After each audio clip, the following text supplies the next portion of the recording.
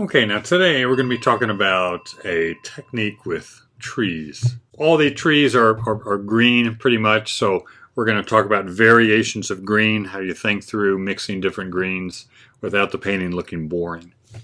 Really emphasizing the chances you get in a green summer painting to get, in this case, some of the blues, blue in here, the sky being very light, and it's cloudy in this image, but I would warm up that sky because it's white clouds, the sun is behind the clouds, so they're going to have a bit more of a warmth than just a cold steel gray.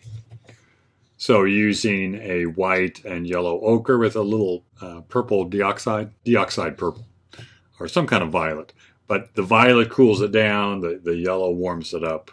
Orange and blue would work okay, but it gets gray so fast. But ochre and a little bit of violet would work well. Then with this kind of painting, we have the shapes here of the trees, especially the greens. Even if it's real thin and wispy, like these aspens in here, start off with a real definite shape. Now I might vary the shape more than the photograph, create bigger areas of solid green, and then maybe a few more bigger areas of sky showing through.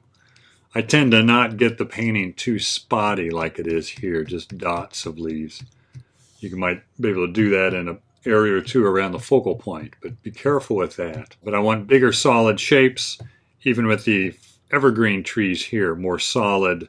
Think about the pattern or the shape of the tree. You want to kind of redesign it. We're not copying what we see. We're designing a better painting, and the photograph is just a starting place. So what I've done here is I want to talk about negative painting, using the background to cut in and shape up the foreground. So for instance, these yellow-green aspens, and my Photoshop work here got a little goofy in that it jumps, but I got a slightly warmer sky and cut into the yellow-greens. Now it jumps up a little bit.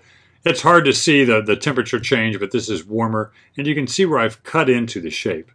And I got rid of, if you just stare at those yellow-green leaves, I got rid of a lot of that little detail and with the sky and cut in and shaped up the greens. So in my painting, I'll start, after I get the drawing down, with the dark greens. These aren't real dark, but they're still, everything's in shadow on a cloudy day to some degree. So I'd start with the value in here, get it the shape I want, and then when I get to the sky, I cut into that shape to shape it up. Also, cut into the trunks with the sky, and cut into the trunks with the background blue here. Same thing with these dark evergreens over here, using the sky too. There, you can see the photograph, it's more photographic looking, kind of detail oriented, the edges are. But when I cut into it, I can shape it up better. Now, I can't soften the edges here, but I really want to get into softening edges on the edges of trees.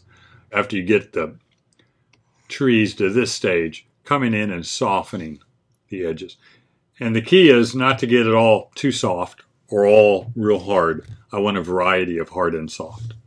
That gives more of a realistic look, and it shows more form, where everything real hard goes flat and everything real soft kind of goes flat too.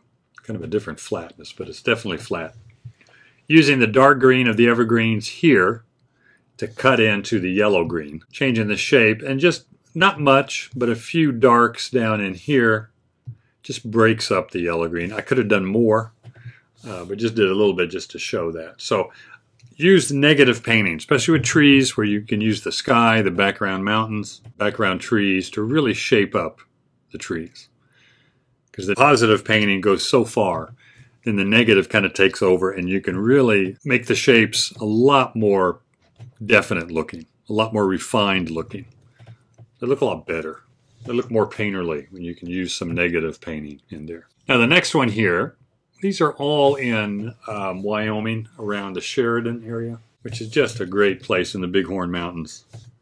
There's cabins to stay up in there, and just a beautiful place to paint. And this one has a lot of variations or layers. We have in the foreground probably this layer of green. Then comes this tree and all its branches. So this is the second layer. By layer, I mean this one's the foreground, this one's more in the middle ground, This is behind that tree, so this is kind of the third layer. And then you have probably that's part of the third, and then the background layer. So you can have 4 or 5 different layers of trees, and each layer is going to be a subtle color change and or value change, so that I don't want them ending up all looking the same like it does here. In general, I like fence posts, but this fence post is just way up front, way too big, and kind of takes over. So I want to mask these values together. For the foreground greens, a simple dark and light, all the layers or the successive trees as they go back will be bigger, simpler shapes than what the reference shows. So I use some different color green variation and value. And here's my, you can see I cut out a lot of the detail. This dark, this light goes for the kind of the foreground tree. And this dark, kind of more yellow-green, and this light, more yellow-green, goes for also that close to the foreground. And that pulls those two trees together. And these are all, even though this is computer, this is my thought process is from my palette. This yellow-green here is more cad yellow light, a little bit of blue, touch of alizarin. Or it could be cad yellow light with a little orange, which makes a yellow-orange, then add a little bit of blue. But the yellow dominates. It also dominates in the shadow. So the shadow over here has more blue, but the shadow here has a bit more yellow. Because it's a yellow-green in this tree, it's going to be a lighter green than this green, which is more blue. So there's a value change there and color change. This is also part of it. And in the background here, a bit more viridian. Viridian and yellow with a little bit of alizarin or cad red, something to mute it. Again, that third color is always the color that mutes it. And then the shadow is blue and viridian with a little bit of probably some yellow and red also. And then the background back in here gets really bluish green, blue with a touch of yellow-orange. And that really separates it. And then the foreground, stronger ultramarine blue and cad yellow. A little bit, the same color back in here, just more white.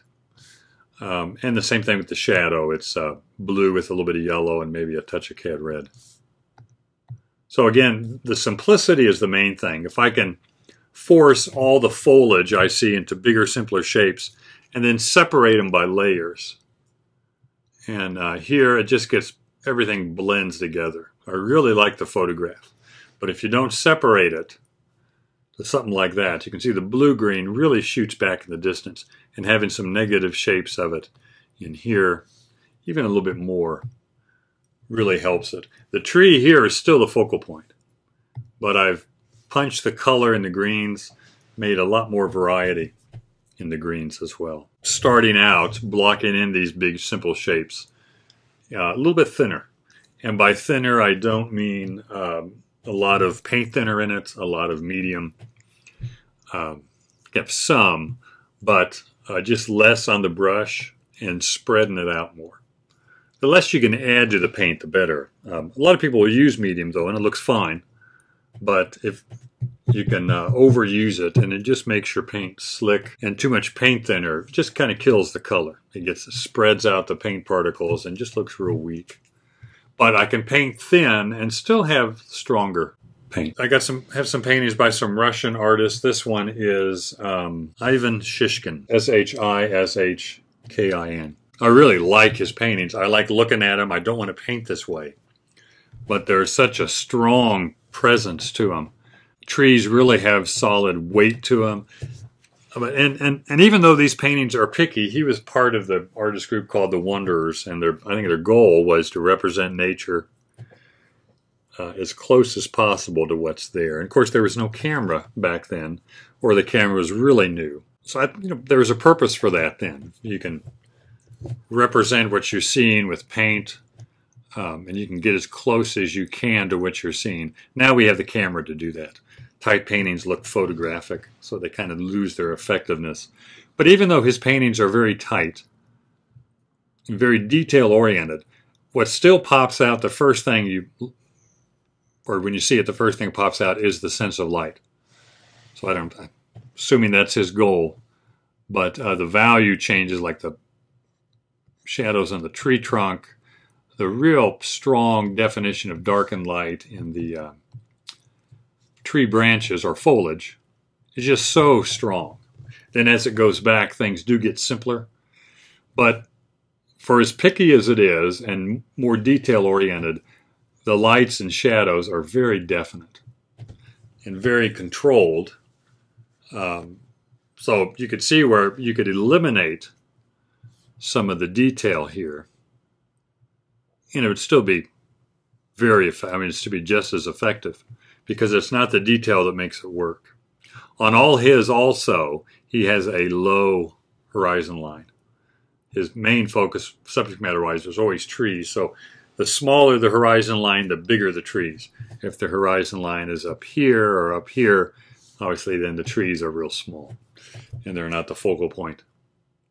But great sense of light. All of these, and I have a few of his here, have a sense of light. This is real nice. Color is very clean. It's not muddy at all. Very representational, very realistic. Not impressionistic. Move into it a little bit. There's a bit of painterly aspect to it, but very nice. I can really appreciate it and see it because the values are so accurate, and there's still color temperature there. Not real strong color temperature, but works well. But again, the overall powerful thing is the sense of light. Trees are always the biggest objects, real strong, real definite shapes, but just a beautiful sense of light there. Really nice painted. And you can see where these work better as a 50 by 60 or a 100 by 130 inch painting. Now this is Isaac Levitan, another Russian painter, I think a little later than Shishkin.